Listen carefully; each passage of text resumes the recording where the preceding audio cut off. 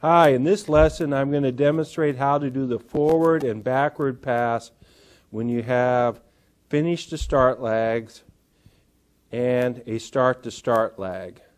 So we begin, as we do with all networks, with a 0 for the first activity as the early start. And A takes 2 days, so it's going to be done the earliest on the second day. Now B can't start until 5 days after the completion of A. So now we add that 5 to the 2, and the earliest B can start then is the 7th day. Again, when we go forward, we're always adding and choosing the larger number. 7 plus 4 is 11.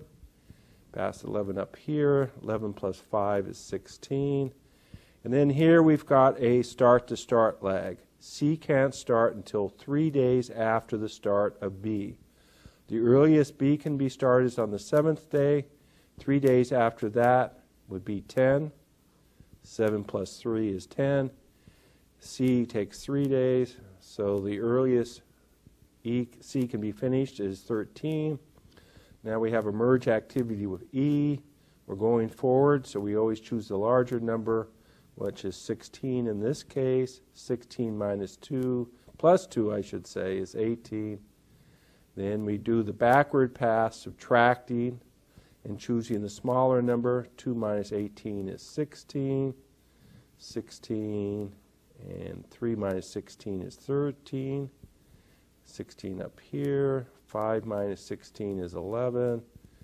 And that 11 comes down here. Now we have a choice with this start-to-start lag. 4 minus 11 is 7. 3 minus 13 is 10. So remember, when we go backwards, we choose the smaller number, so we choose the number 7, not 10. And then we have to subtract that lag from this 7, and that's 2. 2 minus 2 is 0. And then we can go ahead and calculate the slack by subtracting.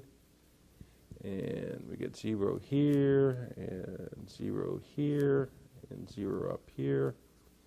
Here we've got slack, and here we've got zeros. And so we would trace the critical path this way. So the same principle applies. Going forward, add, choose the larger number. Going backwards, subtract and choose the smaller number. But this time we've got to take into account the 2 lags in our calculations.